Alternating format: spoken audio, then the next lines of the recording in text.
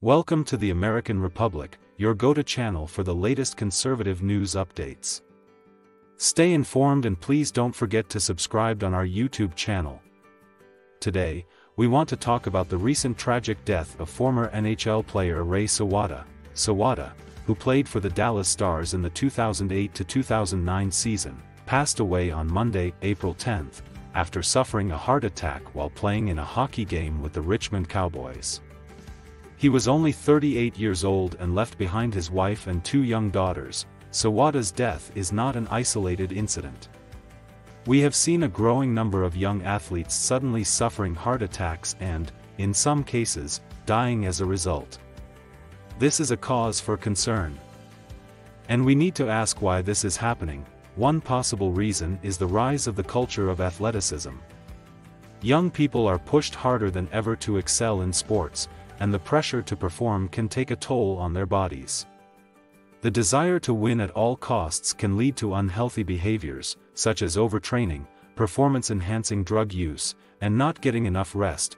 Another factor is the increase in environmental toxins and pollution, which can affect heart health. We need to do more to protect our environment and ensure that our air and water are clean.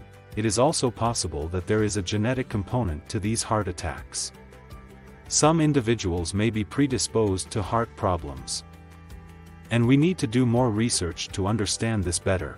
Whatever the cause, it is clear that we need to take action to prevent these tragedies from happening.